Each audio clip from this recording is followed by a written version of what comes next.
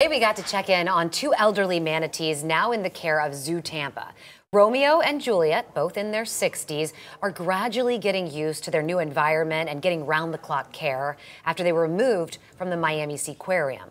Caretakers say blood tests show no abnormalities. They say Juliet is overweight, however, weighing more than 3,000 pounds.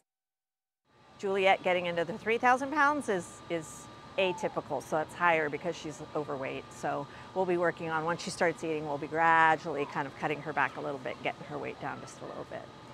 ZooTampa is one of the only 3 animal critical care centers in the United States, and you can see Romeo and Juliet for yourself and welcome them to their new home in ZooTampa's Manatee Circle.